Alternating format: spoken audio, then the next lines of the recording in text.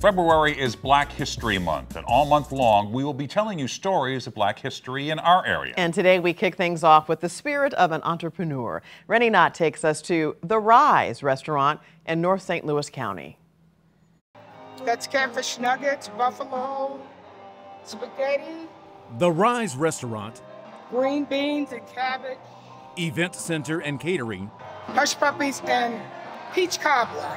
open on Woodson Road near the airport in December. Entrepreneur Betsy Mitchell is holding court in front of the hostess station. She's not afraid to talk about her belief system. And I know it's going to be okay because the author of this story for me is the Most High.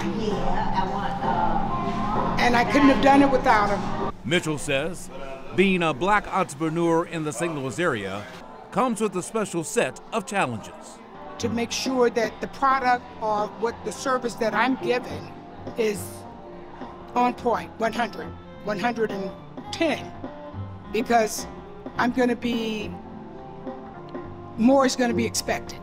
On the walls of the Rize, Mitchell honors her family's history and heritage. The St. Louis Post-Dispatch was doing a story on families, mothers with their daughters, businesses. This is not my first rodeo. In the other corner of the dining room, a drawing of her mother, Minnie. Died almost 2 years ago at the age of 89.